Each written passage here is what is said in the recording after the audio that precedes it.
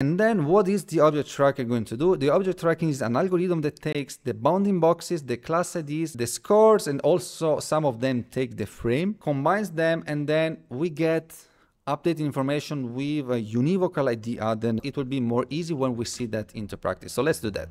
Tracker.update, we give frame, bounding boxes, class IDs, scores. We're going to get bounding boxes with IDs equals tracker.update and so on. And let's now loop through everything. So for b bounding box ID in bounding boxes IDs, it's very similar to what we get from object detection. So we get x1, y1, which is the top left point of the rectangle, x2, y2, which is the right bottom point of the rectangle. Then we're going to get object ID, class ID, core equals np.array bounding box ID. So here we're using NumPy to extract. NumPy is a library to make the array operations very efficient, and that's essential when we work with computer vision because we need fast processing on each frame. Now let's draw this and let's make sure that everything is working. So for the moment, I'm going to just draw the rectangle, and later we'll get more into what is each information that we see right here. So the code that we have now is working. As you see right here, again, we have bounding boxes as we had before, but there is an addition to this one, and it's the most important part of object tracking, which is the object ID. What is this? This is a univocal ID that is associated to each single object that we see. So let's now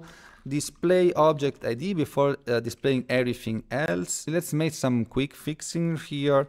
So I want to display ID, and then right here we put object ID. Now you see each one of them has an ID. So we have ID1, ID5, ID2 for the vehicles that we were watching before. Let's now go to the next frame. You see that the objects that we have right here, ID1, ID2, and ID5, when we go to the next frame, now there is a connection between them because the tracking algorithm is giving them a univocal ID and it's keeping them on the way.